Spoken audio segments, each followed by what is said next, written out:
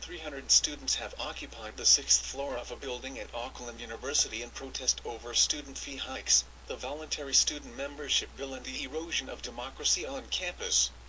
The students stormed the foyer of the O&G Glen building at about 2 p.m., occupying the 6th floor and blockading the doors.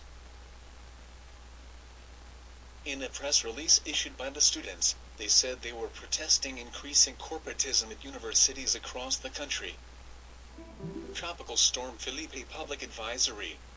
Phillipe moving northwestward over the eastern Atlantic. Hurricane Hilary public advisory. Powerful Hilary continues moving westward. This page has been recently filtered. See the watermark. 4 reports of tornadoes, but one of them just removed, or downgraded. Here are the tornado reports, and damage. Trained weather spotter reported tornado on the ground along Township Road just west of Cleveland. Substantial damage reported in the Stanton subdivision. Trained spotter reporting tornado on the ground in Benoit. 60-70 mile/hour winds estimated in Cleveland. Power reported out.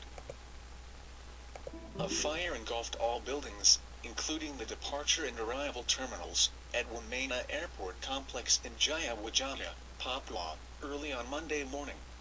It is not yet known what caused the fire, but it was reported to have started at around 2:30 a.m.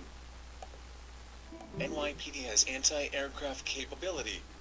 10 years after the September 11th attacks on the World Trade Center, Police Commissioner Raymond Kelly said the NYPD now has the capability to take down a plane if necessary.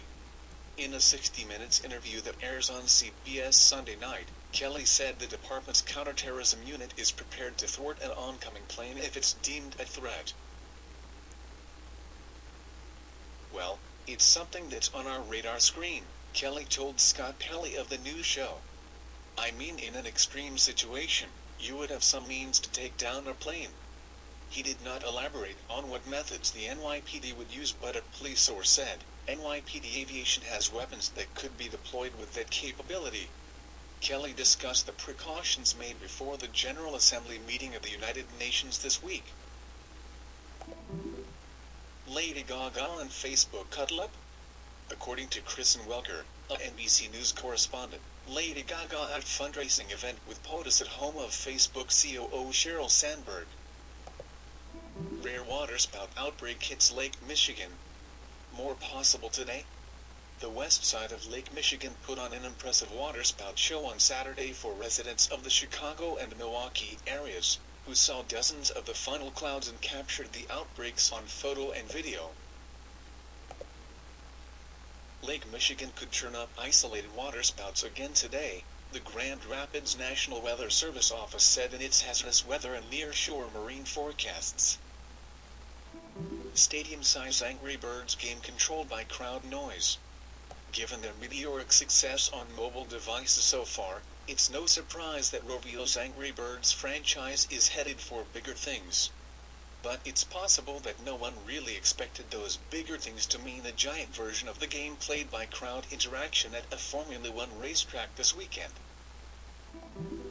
Huge ancient Roman shipyard unearthed in Italy. A large Roman shipyard has been uncovered. An ancient port in Rome called Portus, researchers reported.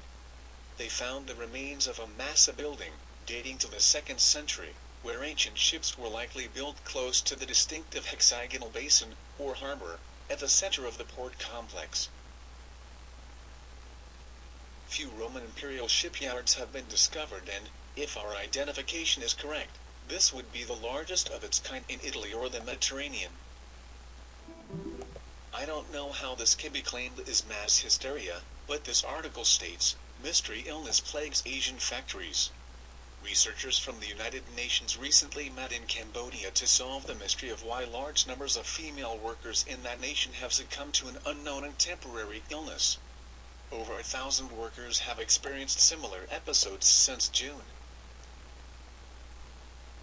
And it is touted, strangely, that the most likely explanation is mass hysteria, also mass sociogenic illness. an American-owned battery plant in Shanghai will remain shut until the end of the year over fears it has caused lead poisoning in local children, the Shanghai Daily reported on Friday. New study links high BPA level with type 2 diabetes. Local doctors found a high level of bisphenol A, or BPA, in blood can increase the risk of type 2 diabetes. The discovery was published in the latest issue of Annals of Internal Medicine published in the United States.